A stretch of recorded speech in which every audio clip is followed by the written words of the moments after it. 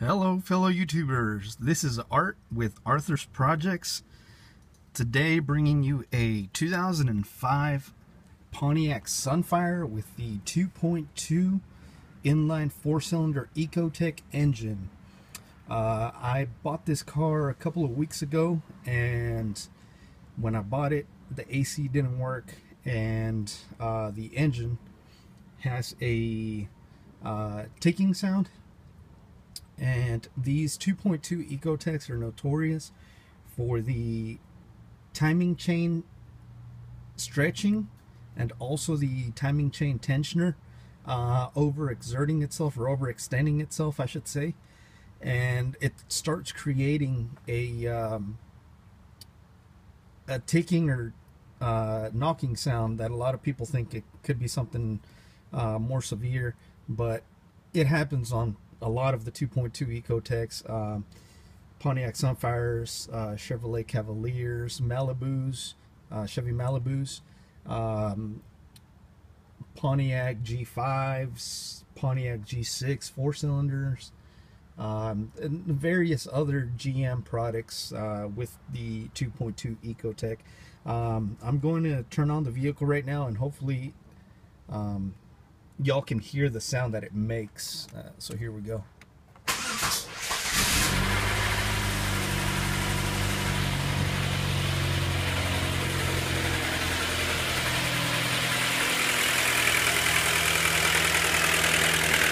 can hear it there.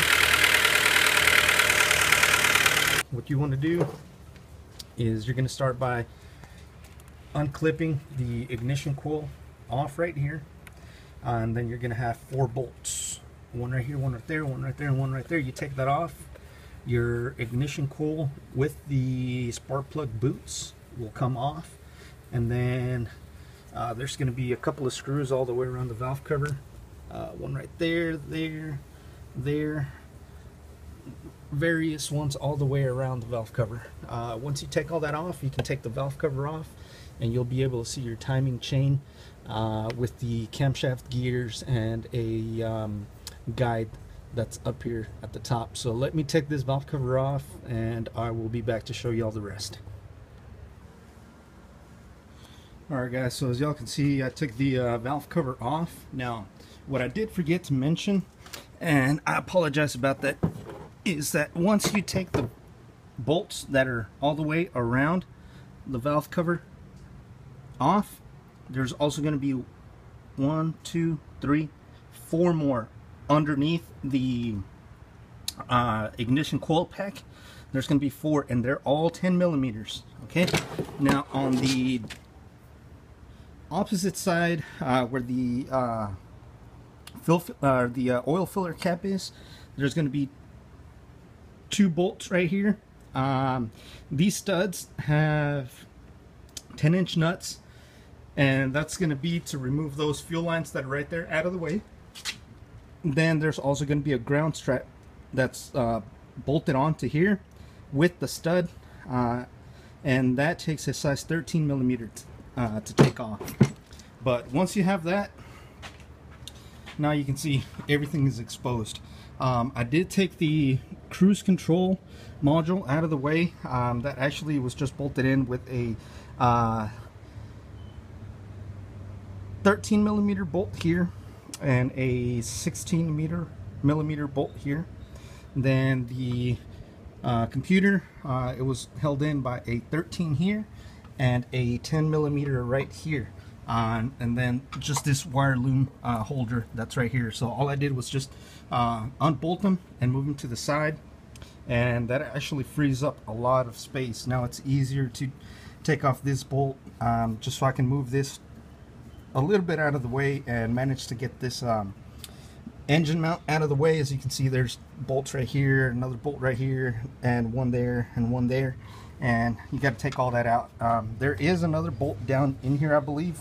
I'm not 100% sure yet, but I'm going to try to take this off as a whole assembly, so I don't have to remove the coolant reservoir out of the way. But if for some reason I can't, there's one bolt right there holding the reservoir in, and one clip right here. Then you have your overflow hose right here, which doesn't go anywhere but down underneath the car, so you can leave that on there. And then just remove the clamp that goes right here to the engine block, and you can remove this hose from right here, or remove both of them from here, however you feel safer doing it. And then your reservoir comes out and you'll have more space. But what I did do is I have a really small pry bar here, and just really carefully I put it underneath the in between the chain and the guide that's right there. And as you can see, I have play right there, and that's making my gear move a little, which lets me know that it's overexerted or overextended. So I'm gonna have to probably change that out, but we'll see. I'm gonna try and see if I can change out just the tensioner and get away with that, but I'll show you all more once I get to it. Alright, thanks.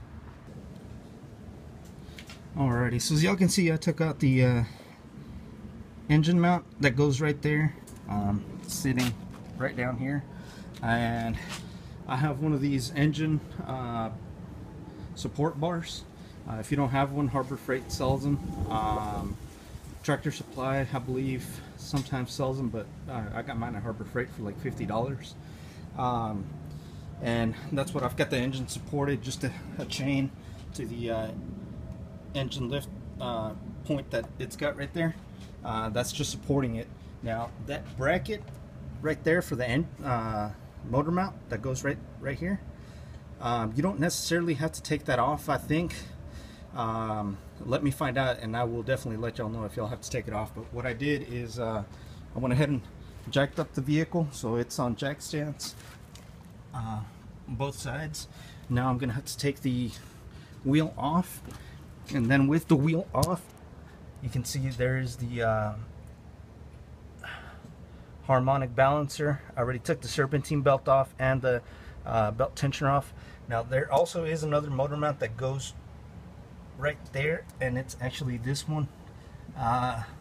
It's like a dog bone, and all it does is it just goes mounted from that bolt hole right here to that other bolt hole that goes right there. So y'all are gonna have to take that off so y'all can lift and lower the engine easier. So, but once you have that off, now it's gonna be a lot easier to take that serpentine belt off, and you can take off the belt tensioner off, and that's pretty much it. Once you take the tire off, like I said, you'll be able to access that harmonic balancer a lot easier. So you can take that off, and then the timing cover, lower timing cover that goes right there. So I'll show y'all how that goes here in a minute. Alrighty, so with the wheel removed, as y'all can see, the harmonic balancer is in plain sight right there. This engine mount that's right here that I had told y'all, it goes mounted from that hole right there and that hole right there, and it's long bolts, about maybe 4 inches long. So it's a long bolt, but yeah, just take those two out, that'll come out, and then take off your harmonic balancer bolt. I believe I used a 13/16 to take it off. Once you take that off, sometimes you get lucky and you can just use a little bit of force. I already took mine off, but I just used the 2 pry bar method. I used 2 small pry bars, one on this side, one on this side, and I just lightly wiggle it, and then when I feel that there's a little bit of play, I just stick my hands right in here. I stick my fingers right here and my thumb right here, and I just pull out, and it comes right out. Now there is a Woodruff key in there, as y'all can see, and there is a notch on the top of the crankshaft right there. So you want to make sure that you don't lose that key, and that way your harmonic balancer will go in the right way. Now once you take all that out, there's going to be a couple of bolts all around, and I believe those are going to be 10mm bolts, and those are all to take off your, that's where the that's where the serpentine belt tensioner was. So I took that out, but there's a lot of little bolts all the way around, and that's for your timing cover. So once you take those out, you should be able to remove your timing cover and check out your tensioners, your guides, and your chain, and see how everything is in there. Alrighty guys, I'm back to this engine, and I'm looking at the timing chain, and the timing chain actually looks good, but what I did notice is, I don't know if my phone will make it out, but yep, there it is. If you can see where I'm going to be pointing to, which is right there, right where my nail is, where my shadow is hitting, that's what you call the timing chain guide, and that bolt is the timing chain guide bolt. This is a common issue on these 2.2 liter ecotec 4-cylinders that GM put out, and what happens is that bolt breaks off from inside the head where it goes screwed on, and if that bolt manages to fully go out and the guide is no longer there, it's gonna make this super loud sound, or if anything, it's gonna go to the worst case scenario, which is it's gonna completely ruin your engine. It'll make the timing chain get stuck. It'll probably break your timing chain, and if it's an interference engine, you're pretty much out of luck, because yeah, you're going to be looking at a new engine, or at least a rebuilt cylinder head, and hopefully you don't have any damage down on the bottom. But that's what you want to get taken care of. And I see my issue. I have already taken out the harmonic balancer. I've got one bolt left, which is going to be right there, and then my timing chain cover will come off. I have already drained all the oil out of it, and once I get this pulled out, or pulled off I should say, I'll show you if there's any extra damage in there, which there shouldn't be. The car runs and drives great, but it's just making that loud tapping sound. So let me get this taken care of and I'll be back. Alrighty, so upon further inspection, I noticed that this balance shaft timing chain, the tensioner is bad. If you can see, I can press on it literally with one finger, and this has movement. So that tensioner shouldn't have any movement whatsoever. So I know that this tensioner is actually bad. So I already have the replacement part. It's a Cloy's 9-5383. You can also use Dorman if you wanted to, and I believe the Dorman part number is 420-120. But either one of those will be the replacement for the balance shaft chain tensioner right there. Another thing that I got was a this is going to be one of the guides, and the part number on Cloy's is 9-5381, and what it is it's the plastic tensioner that actually holds the main timing chain from moving. So it goes bolted on right here, and it goes up into the through the block up to the cylinder head, and it's got the other bolt right there. So I'm gonna go ahead and change it out, just because since the bolt kind of threaded out or broke off in there, I don't know what kind of damage could be done to that guide, so I might as well just replace it while I'm doing all this. So just stay tuned. Alrighty, so as y'all can see, I've put the new balance shaft chain tensioner on there, and now there's no very little movement like there's supposed to be. What happens is that this inside the shaft, like this old one, has this little shaft right here where that pin is, and it pops out, but it pops out in steps. so it clicks. Every time you let it extend, it clicks, and what it does is it applies tension to the chain. So as the chain stretches out a little bit, this pin right here will extend out and extend out and extend out.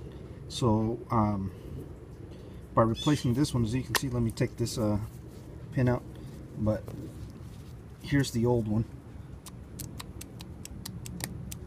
And see, it gets stuck there, and then it doesn't have any more movement. But then you can see, you can hear it's messed up. So it goes down, and then it stays stuck, and it doesn't want to go anymore. And then see, so it's no good. I'm just gonna change it out. It was only like $50, but it's $50 could cost you $2,000 in a new engine. So get that changed out. The guide right here is in place. Now all I have left to do is reinstall my gasket right there. Reinstall the gasket, reinstall the engine mount bar. Then I can put my timing cover back on, and I can get my engine mounts put back on, and valve covers and all that good stuff, and we can turn it on and see what it does. So let me finish up here, and I'll show you all the finished project once I get done putting all this stuff back on. Hope this video was helpful. If you liked it, please give it a thumbs up. If it was helpful, give it a thumbs up.